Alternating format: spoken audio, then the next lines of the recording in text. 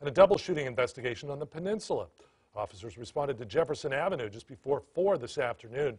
Medics took 2 men to the hospital with gunshot wounds. Police tell us one is expected to survive, but the other man has potentially life-threatening injuries.